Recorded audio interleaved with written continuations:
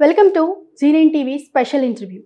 ప్రస్తుతం మనతో ఉన్నారు ఆంధ్రప్రదేశ్ రాష్ట్ర ప్రభుత్వ న్యాయ సలహాదారు మరియు రాష్ట్ర ఎస్ఎస్ఎల్ అధ్యక్షులు జూపూడి ప్రభాకర్ రావు గారు. వారిని అడిగి మరిన్ని విషయాలు తెలుసుకుందాం. సార్ నమస్తే సార్. నమస్తమ్మా, బాగున్నారా? బాగున్నాం సార్. సార్ 2024 సార్వత్రిక ఎన్నికల్లో మీ పార్టీ బీజేపీతో అసెంబ్లీ స్థానాలకు గాను పొత్తు పెట్టుకుంటుందని చెప్పేసి ఒక టాక్ అయితే నడుస్తుంది. దీనిలో వాస్తవం ఎంత? ఒకవేళ ఉంటే ఎన్ని సీట్లు కేటాయిస్తున్నారు? ఇది 2014 నుంచి కూడా వైఎస్ఆర్ కాంగ్రెస్ పార్టీ బీజేపీ తోటి పొత్తులోకి వెళ్తుందనేది కొంత ఊహాగానం జరిగింది. అది అబద్ధం అని 2014లో తేలిపోయింది. 2019లో కూడా అదే పరిస్థితుల్లో మాట్లాడుకున్నారు చాలామంది జనం కానీ రాజకీయ నాయకులు కానీ. We never into BJP. 2024లో కూడా వైఎస్ఆర్ కాంగ్రెస్ పార్టీ ఇండిపెండెంట్గానే ఈ రాష్ట్రంలో అసెంబ్లీలో కానీ పార్లమెంట్లో ఉంటుంది. బీజేపీ తోటి పొత్తులోకి వెళ్ళే అవకాశం ఏమాత్రం లేదు. ఒకళ్ళు ఎవరైనా మాట్లాడుకుంటే మాట్లాడుకోవచ్చు, కానీ అది అవాస్తవం అనేది నా అభిప్రాయం. కొన్ని మీడియా ఛానళ్లలో అయితే ఒక ప్రచారం జరుగుతుంది సార్. అంటే న్యాయస్థానంలో కూడా అలాగే సిబిఐ జోక్యం చేసుకున్నప్పటికీ కూడా అవినాష్ రెడ్డి కేసు విషయంలో న్యాయం అయితే జరగటం లేదు అని చెప్పేసి, దీనిపై మీ అభిప్రాయం ఏంటి? అంటే ఇక్కడ న్యాయాన్యాయాల్ని తేల్చాల్సింది నాకు తెలిసి రెండు కూడా కాన్స్టిట్యూషనల్ బాడీస్, ఇన్స్టిట్యూషన్స్. ఒకటి high court are Supreme Court, judiciary, you can put together. రెండవది CBI. Both are democratic institutions.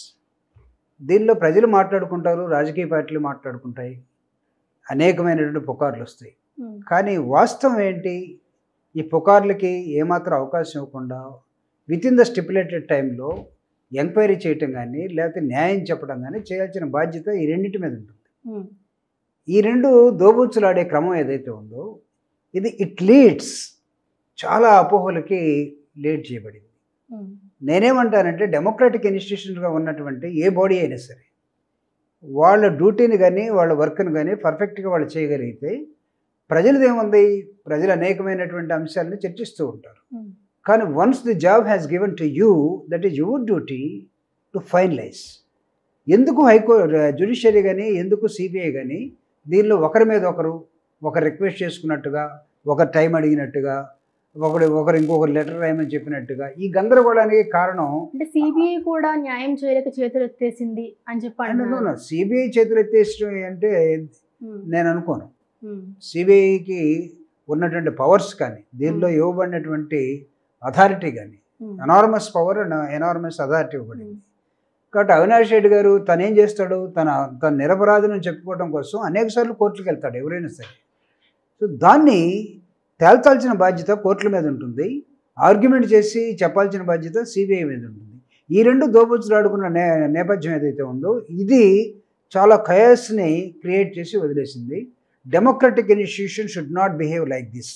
I'm sorry, నేను judiciary with due respect on judiciary I'm talking.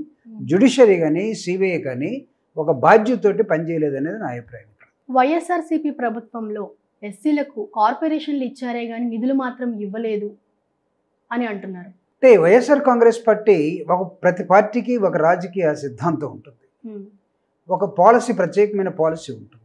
PV Narasimharao గారు వచ్చిన తర్వాత, అంతకుముందు మన్మోహన్ సింగ్ ఉన్నారు, ఆయన సెక్రటరీగా ఉన్న తర్వాత, మన్మోహన్ సింగ్ ప్రైమ్ మినిస్టర్ అయిపోయిన తర్వాత భారతదేశంలో ఒక ఎల్పిజి సిస్టమ్ అంటే ఒకటి వచ్చింది. Liberalisation, privatisation and globalisation. అంతకుముందు లేదు అది. చంద్రబాబు నాయుడు గారు నేనే కంప్యూటర్ కనిపెట్టాను, సెల్ ఫోన్ నేనే వాడాను, నార్మల్గా అయితే ఆయనకి ఎర్ర బటన్ బ్లూ బటన్ నక్కడం తప్ప తెలియదు, నేనే కనిపెట్టాను అనుకున్న దశలోకి మాట్లాడటం వెళ్ళిపోయారు. అంటే ఒక పార్టీ అధికారంలోకి వచ్చిన తర్వాత ఒక ప్రభుత్వం కొన్ని పాలసీని తయారు చేస్తుంది. 1974 నుంచి ఉన్నటువంటి ఎస్సీ కార్పొరేషన్లో ఒక మోసబద్ధతలో కొన్ని జరిగి ఉండొచ్చు 2019 దాకా. కానీ వాటి మీద ఒక రివ్యూ చేసి జగన్మోహన్ రెడ్డి గారి ప్రభుత్వం నూతన పాలసీని తయారు చేసింది. ఆ పాలసీ ఏంటంటే ఆయన బటన్ నొక్కితే ఆ బటన్ ఎస్సీస్కి సంబంధించి it will go to the SC corporation. SC కార్పొరేషన్లో ఈడీనో ఎండీనో కూర్చొని మళ్ళీ వాళ్ళు ఒక బటన్ నొక్కితే it will go to the account of the ఎస్సీస్. దాదాపు 1,40,40,00,000 మంది ఎస్సీస్కి ఈ రాష్ట్రంలో వెల్ఫేర్ యాక్టివిటీ ప్రభుత్వం ద్వారా జరిగిందనేది కేంద్ర ప్రభుత్వం ఇచ్చినటువంటి లెక్కలు. ఎస్సీ కార్పొరేషన్ ద్వారా ఎప్పుడు కూడా కోట్ల మందికి న్యాయం జరగదు. ఒక 1000 పోస్టులు 1000 లోన్స్ ఉంటే 100 మందికి ఇస్తారు. మిగతా 900 మంది తిట్టుకుని వెళ్ళిపోతారు. మాకు రాలేదు, వాడు తినేసాడు, వీడు తినేసాడు, వాడు డబ్బులు ఇచ్చాం, ఈ డబ్బులు ఇచ్చాం అనేసి.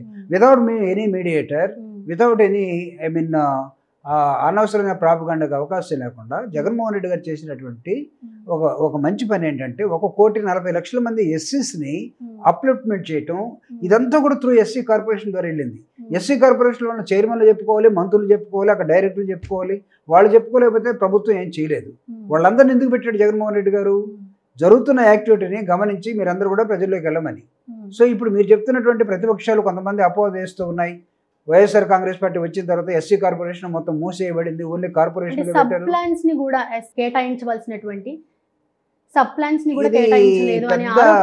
పెద్ద బూతు అండ్ తెలియని మాట్లాడేదమ్మా.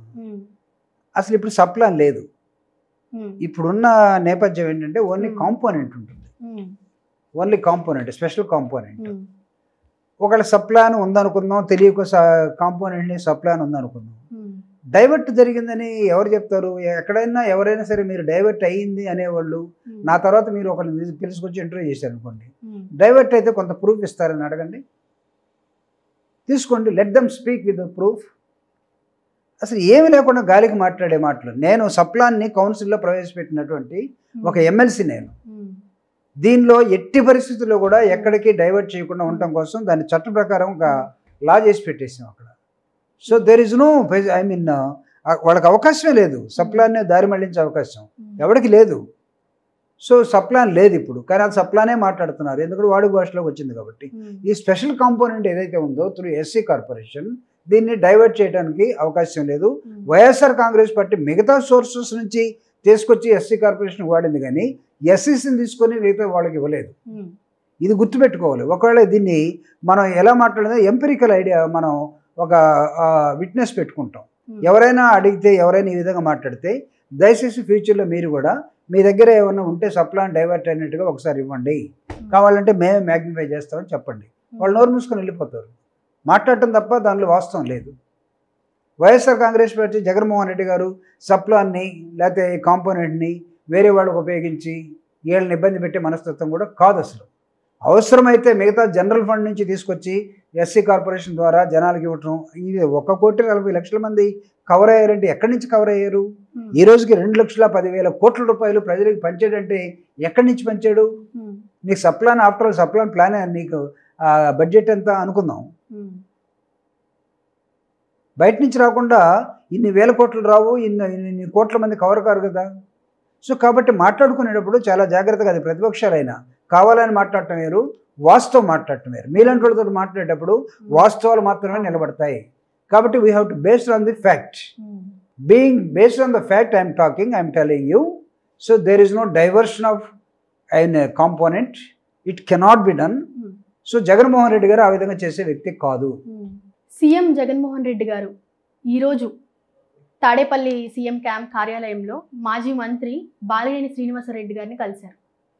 అయితే ఆయన అసంతృప్తికి చెక్ పడినట్టు అంటారా? బాలినేని శ్రీనివాసరెడ్డి గారి అసంతృప్తి ఇష్యూ ఏదైతే ఉందో దానికి. అంటే నాకు తెలిసి సీఎం గారు, బాలినేని గారు వీళ్ళందరూ కూడా బంధువులే. సో రాజకీయంగా వైఎస్ఆర్ కాంగ్రెస్ పార్టీ తోటి బాలినేని గారు మొట్టమొదటి నుంచి ఉన్నటువంటి వ్యక్తి. మధ్యలో ఎక్కడైనా ఏవైనా సమస్య వచ్చి ఉంటే కూర్చొని మాట్లాడుకునేటువంటి నేపథ్యం వాళ్ళ మధ్య ఉన్నది.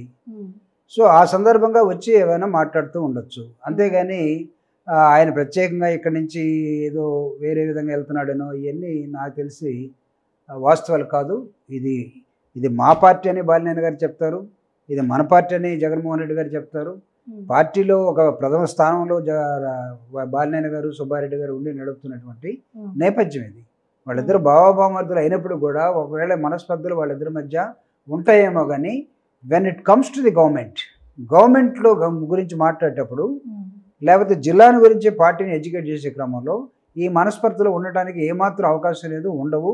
వాళ్ళిద్దరు మాట్లాడుకునేది, ఒకవేళ మాట్లాడితే ప్రభుత్వం పార్టీ డెవలప్మెంట్కి ఏం చేయాలన్న దాని మీదే మాట్లాడుకుంటారనేది నా అభిప్రాయం. నిన్నే నేను బాలినేని గారిని కలిసి రావడం కూడా జరిగింది.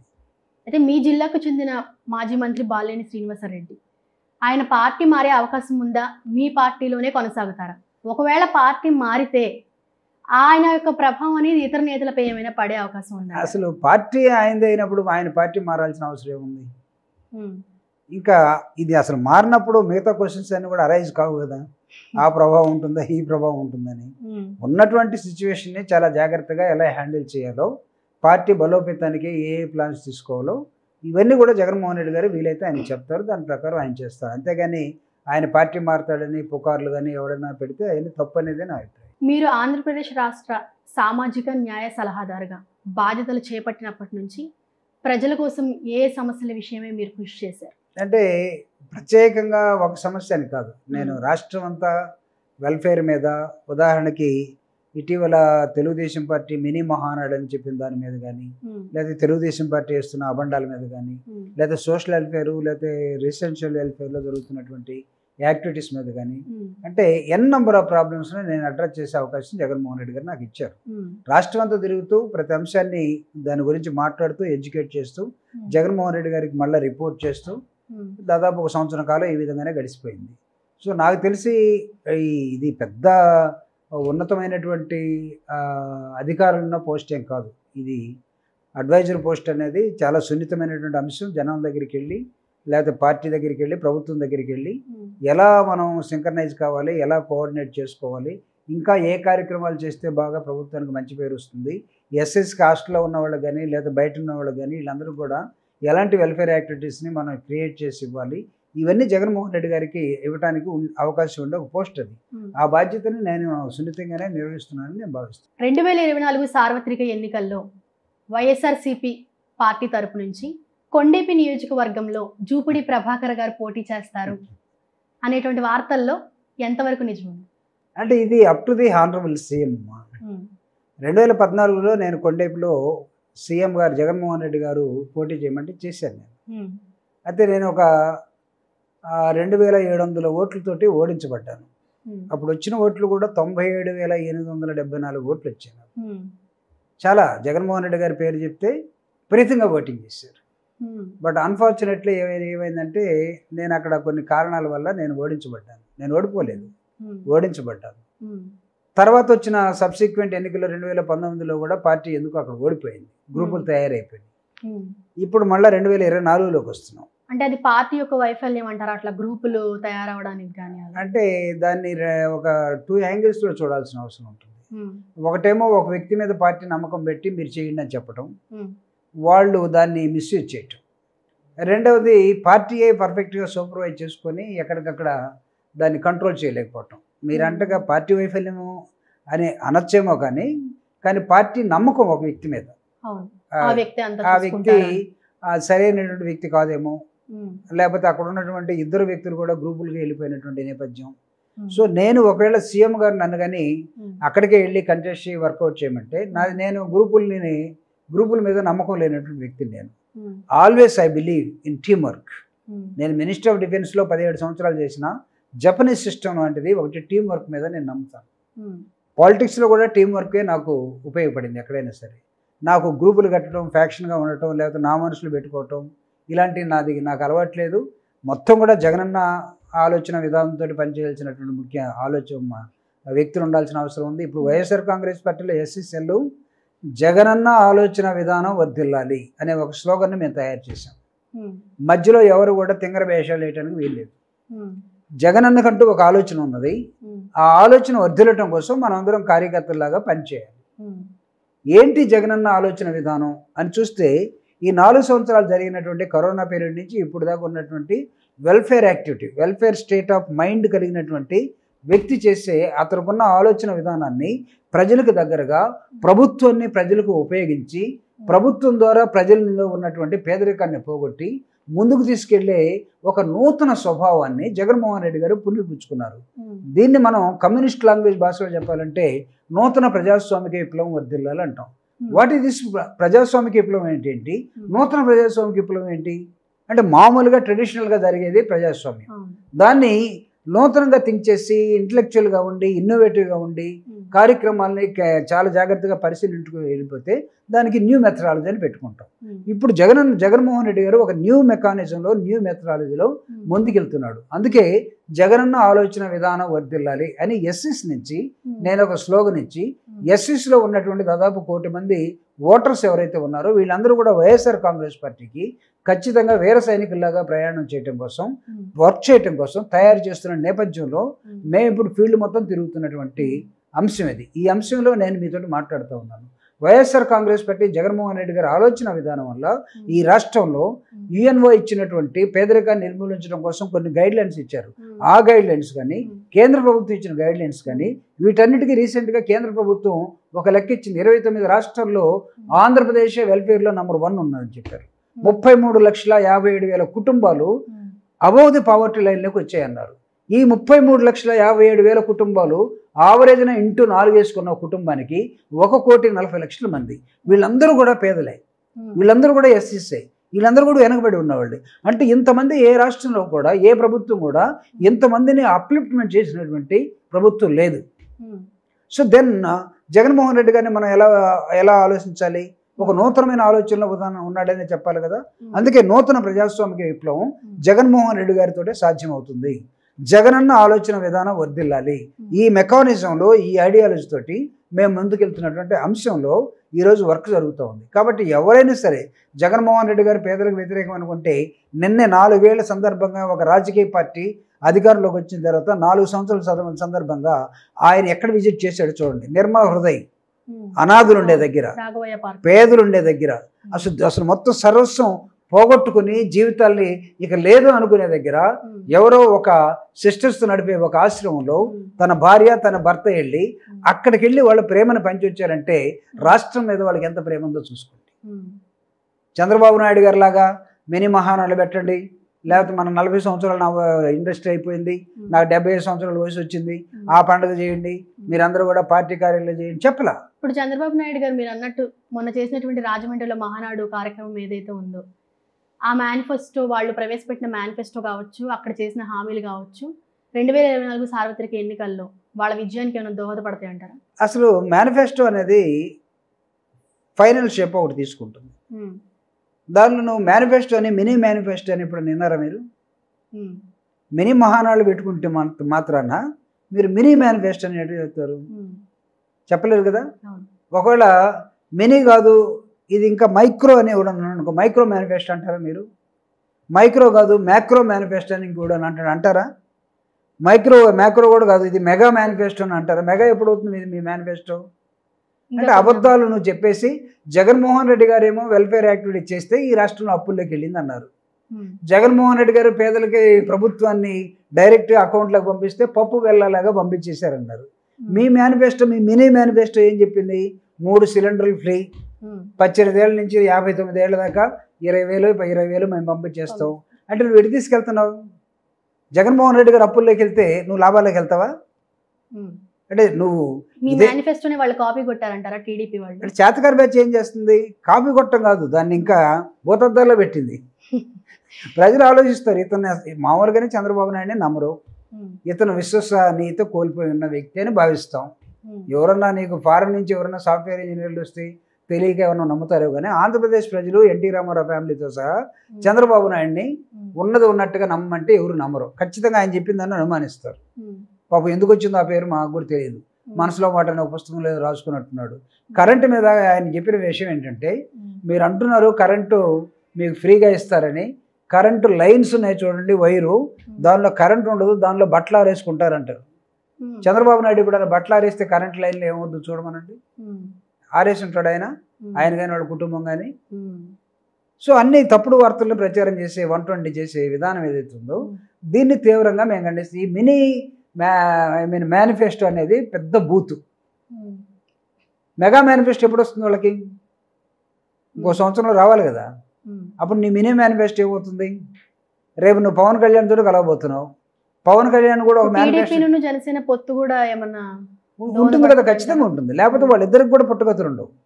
ఇప్పుడు ఇష్యూ ఏంటంటే వాళ్ళిద్దరు కలిస్తేనే కాస్త జగన్మోహన్ రెడ్డి గారికి ఓహో పోటీ ఉందని అనిపిస్తారు. కాబట్టి ఆయన కూడా సినిమా హీరో కూడా ఒక మేనిఫెస్టోతో వస్తాడుగా.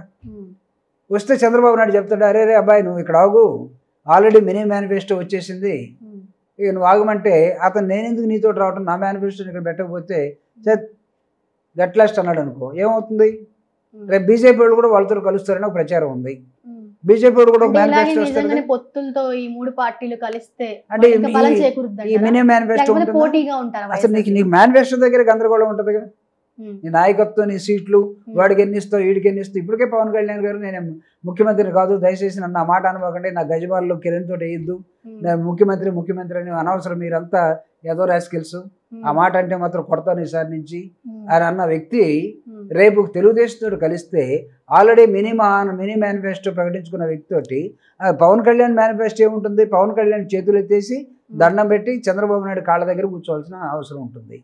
వాళ్ళు ఒప్పుకుంటారా? మన ఏమనుకుంటా వాళ్ళని మన జన సైనికులు ఒప్పుకుంటారా? ఒప్పుకోరు కదా. మరి జన సైనికులు కొంతమంది మేము పవన్ కళ్యాణ్ ఎటు ఉంటే మేము కూడా అటువైపే ఉంటాం, అది వాళ్ళందరూ ఓట్లేదు కదా, వాళ్ళందరూ కూడా బిలో 16 కదా. అంతే అంటారా? ఏదో ఆవేశంలో అన్నారు. అదే అందుకే ఆయన అర్థం చేసుకున్నాడు, అరిసే వాళ్ళందరూ కూడా ఓట్లేనోడు కాబట్టి నోరు మూసుకోండి అని చెప్పాడు.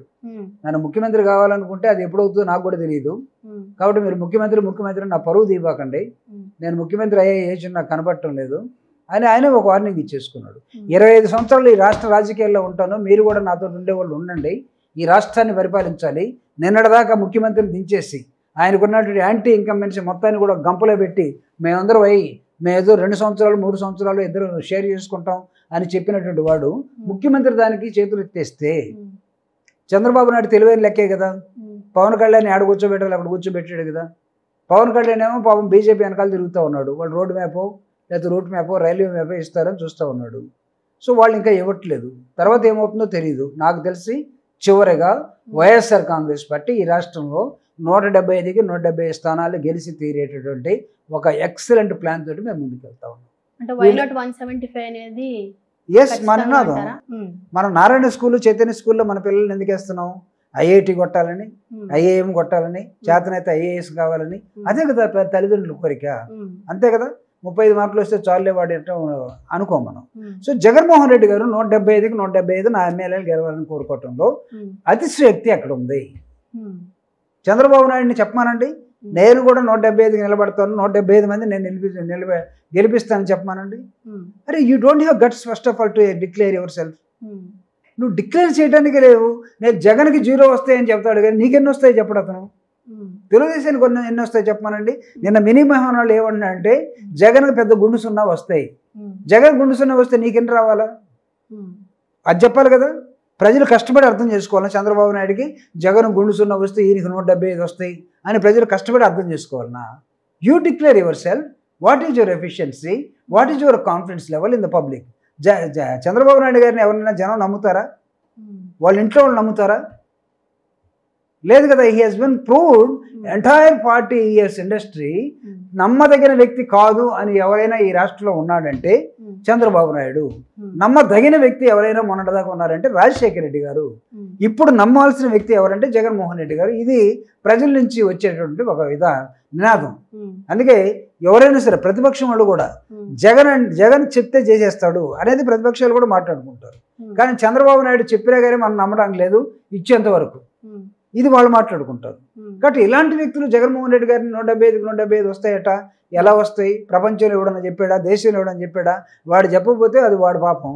చెప్పిన వ్యక్తి తన ఎమ్మెల్యేల మీద దాదాపు 9 నెలలకి ముందుగా గడప గడపకి వెళ్ళమన్నాడు.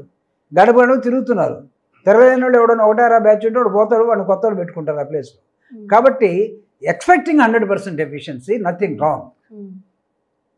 Wrong. It has to create lot of confidence in the opposite person. నీకు పోటీ ఉంటేనే కదా నువ్వు పోటీలో ఉండేది. పోటీ లేకుండా మనం ఒక్కడే అనుకో తిని పడుకొని కూడా వచ్చి మాట్లాడచ్చు. ఈరోజు నేను ఇక్కడ కూర్చున్నాను, మీరు అడిగే ప్రశ్నకి నేను సమాధానం చెప్పలేకపోతే నేను మీ ముందు ఓడిపోయినట్టే. ఆ సమాధానం మీకు నచ్చచ్చు నచ్చకపోవచ్చు, బట్ ప్రివైలింగ్ ఆ ఫ్యాక్ట్ని గురించి చెప్పడం నా బాధ్యత. By being a credible spokes person. బోల్డ్ మంది ఉన్నారు, ఏదో అరిచిపోయేవాళ్ళు, అబద్ధాలు చెప్పేవాళ్ళు. బట్ క్రెడిబుల్ స్పోక్స్ పర్సన్స్ కావాల్సిన అవసరం ఉంది. ఉన్నది ఉన్నట్టుగా చెప్పగలిగినటువంటి వ్యక్తి విత్ స్టాటిస్టిక్స్ కానీ, ఇటు ప్రివేలింగ్ సిచ్యువేషన్ కానీ, కరెంట్ అఫైర్స్ కానీ యాజ్ ఇట్ ఈస్గా చెప్పాల్సిన అవసరం ఈరోజు ఈ రాష్ట్రంలో, ఈ దేశంలో ఉన్నది. మోడీ లాగా గంటకు ఒక డ్రెస్ మార్చుకొని దేశమా పేద దేశం, తినడానికి తినలేదు, కరోనా వస్తే 8 కోట్ల మంది చనిపోయారు, ఈ దేశంలో కట్టుకోవడానికి బట్టలు లేవు. కానీ మన ప్రైమ్ మినిస్టర్కి మాత్రం రకరకాల బట్టలు, గంటకి ఒక డ్రెస్సు, కెమెరా ముందు వెనక 2 కెమెరాలు పెట్టుకొని 360 డిగ్రీస్లో పెట్టుకొని మన యాంగిల్ ఎలా ఉందో చూసుకొని వాడుతున్నట్టు ప్రైమ్ మినిస్టర్ మనకు కనబడుతూ ఉన్నాడు. అవునా? ఎవరి కోసం ఇది? ఎవరిని ఉద్ధరించడం కోసం? జగన్మోహన్ రెడ్డి గారు నాకు 2వ చొక్కా కుట్టించుకోవడానికి డబ్బులు లేవు, మీరందరూ అలా అనవసరంగా అడగద్దని అత్యుక్తి కాదు ఇది. రాష్ట్ర పరిస్థితి ఈరోజు అనేకమైన వెల్ఫేర్ యాక్టివిటీలోకి వెళ్తున్నప్పుడు ప్రతి ఎమ్మెల్యే వచ్చేసి నాకు 1 కోటి రూపాయలు కావాలి, 10 కోట్లు కావాలి, రోడ్లు వేయాలి, కాలువలు వేయాలని చెప్తున్నప్పుడు జగన్మోహన్ రెడ్డి గారు ఒక వ్యక్తికి చెప్తున్న సమాధానం ఏంటంటే, నేను ఇంకొక చొక్కా కుట్టించుకోవాలంటే నేను ఆలోచిస్తూ ఉన్నాను, మీరు ఇట్లా అడుగుతూ ఉన్నారు, ఎట్లా ఉన్నదాన్ని సర్దుకోండి అని చెప్తున్నాడు. కానీ తినేవాడు తినేస్తూ ఉన్నాడు. అయితే కొంతమంది ఎమ్మెల్యేలకు మాత్రం కనీసం అపాయింట్మెంట్ కూడా ఇవ్వట్లేదు. ఎందుకు? ఎవ్రీబడీస్ మీటింగ్ హిమ్, అందరూ కలుస్తూనే ఉన్నారు. అపాయింట్మెంట్ వాళ్ళు తీసుకోలేకపోతే మనం ఏం చేయలేం, అందరూ కలుస్తాం. For example being an advisor, నేను కలుస్తూ ఉంటాను, నెలకు ఒకసారి 2 నెలలకు ఒకసారి, ఎక్కడ కలిస్తే అక్కడ. మేము ఎలా కలుగుతున్నాం? జగన్మోహన్ రెడ్డి గారు అందరికి ఇస్తాడు, ఇవ్వకుండా ఉండే వాస్తవం లేదంటారా? వాస్తవం లేదు. కొండపి నియోజకవర్గంలో ఇప్పుడున్న ఇన్ఛార్జ్ అలాగే మాజీ ఇన్ఛార్జ్, ఇద్దరు ఇన్ఛార్జీల మధ్య భేదాభిప్రాయాలు ఉన్నాయంట కదా. అయితే ఈ తలనొప్పులకి అధిష్టానం చెక్ పెట్టే ప్రయత్నం చేస్తుందా, లేకపోతే 2024 సార్వత్రిక ఎన్నికల్లో కూడా టీడీపీ విజయానికి ఏమన్నా సహాయం చేస్తారు? అంటే 175కి 175 జగన్మోహన్ రెడ్డి గారు అనౌన్స్ చేసిన తర్వాత నాకు తెలిసి each and every segment is most important ఇది వైఎస్ఆర్ కాంగ్రెస్ పార్టీ. దానిలో కొండపి నియోజకవర్గం కూడా ఉండొచ్చు. 2014లో నేను నిలబడ్డప్పుడు జరిగినటువంటి పొరపాటు అది నా వైపు నుంచి కాదు. 2019లో అంత జగన్ వేవ్ వచ్చినప్పుడు అప్పుడు గెలవలేక ఇబ్బంది పడేటువంటి వాతావరణం 2024లో రాకుండా జాగ్రత్తగా చూసుకోవడానికి ఆయన ఒక ప్రత్యేకమైన ప్రణాళికని రూపొందిస్తూ ఉన్నాడు. ఎవరెవరికి ఏం చేయాలి, వార్నింగ్ ఎవరికి ఇవ్వాలి, ఎవరిని దూరంగా పెట్టాలి, ఎవరికి నిజంగా ఇవ్వాలి అనేది ఒకటి జరుగుతూ ఉంది. ప్రత్యేక వ్యూహ రచనలు అలాంటివి ఏమైనా ఉన్నాయంటారా? ఖచ్చితంగా ఆయన ఒక నిర్ణయానికి ఆ నియోజకవర్గం మీద వచ్చే అవకాశం ఉంది. ఒకవేళ ఆ అవకాశాలు ఆలోచించేటప్పుడు అన్న నువ్వు ఇప్పుడు రావాల్సిన అవసరం ఉందని అంటే ఆయన ఆలోచన విధానం ప్రకారం పనిచేసే వ్యక్తినే నేను. అంతేగాని నాకు కావాలని నేను కూడా గ్రూప్ పెట్టి, నేను కూడా ఒక వాట్సాప్ మెసేజ్ క్రియేట్ చేసి, ఒక యూట్యూబ్లో మీలాంటి వాళ్ళతో మాట్లాడి జూబుడు కాకపోతే గెలవలేరు అని చెప్పే విధానం నేను చేయదలుచుకోవాలి. జగనన్న ఆలోచన విధానం వర్ధిల్లటం కోసం సరైనటువంటి నాయకులు, కార్యకర్తలు ఆ ప్రాంతంలో ఉంటే బాగుంటుంది అని రాష్ట్రం అంతా చెప్తున్నా. నేను కొండేపులో ఉన్నటువంటి సిచ్యువేషన్ని 100% ఎక్స్ప్లెయిన్ చేయగలం అడిగితే.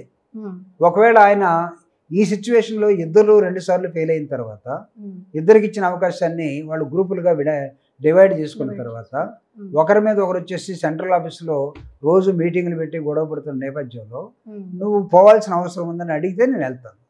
అది కూడా సీఎం గారు అడిగితేనే. అలా కాకుండా జస్ట్ లైక్ దట్ నేను వెళ్ళి అక్కడ గందరగోళం చేయటం కానీ, లేకపోతే ఎవరన్నా ఏదన్నా అనుకుంటే దానికి నేను బాధ్యత వహించాల్సిన అవసరం లేదు. ఆయన ఏదో గ్రూప్ అయినా నన్ను దగ్గర తీసుకున్న వ్యక్తి, నాకు ఏదో ఒక అవకాశాలు కల్పిస్తాడు. జగనన్న మీద అపారమైన నమ్మకంతో నేను ఈ పార్టీలో పనిచేస్తున్నాను. Okay sir, thank you. Thank you very much అమ్మా. జూపిడి ప్రభాకర్ గారు చెప్పినట్లుగా జగనన్న మీద ఉన్నటువంటి నమ్మకంతోనే నేను ఈ వైఎస్ఆర్సీపీ పార్టీలో కొనసాగుతున్నాను. ఆయన తప్పకుండా నాకైతే న్యాయం చేకూర్చుతారు. ఒకవేళ ఆయన నిజంగానే కొండేపి నియోజకవర్గం నుంచి మీరు పోటీ చేయాలి అని చెప్పిన పక్షంలో అయితే నేను తప్పకుండా ప్రజల పక్షాన ఉండి ఆయన నా వెన్నంటి ఉంటారు కాబట్టి జగన్మోహన్ రెడ్డి గారు నేను ముందుకు వెళ్తాను అని చెప్పేసి కూడా ఆయన స్పష్టత ఇవ్వడం జరిగింది. అలాగే 175 నియోజకవర్గాల్లో కూడా జగన్మోహన్ రెడ్డి గారు గెలుపుని సాధించి మళ్ళీ 2024 సార్వత్రిక ఎన్నికల్లో కూడా వై నాట్ 175 అనే నినాదాన్ని మేము నిజం చేస్తాము అని చెప్పేసి చాలా స్ట్రాంగ్గా జూపిడి ప్రభాకర్ గారు చెప్పడం జరిగింది. ఇది ఇవాల్టి స్పెషల్ ఇంటర్వ్యూ. మరో ఇంటర్వ్యూతో మళ్ళీ కలుసుకుందాం. చూస్తూనే ఉండండి G9 న్యూస్.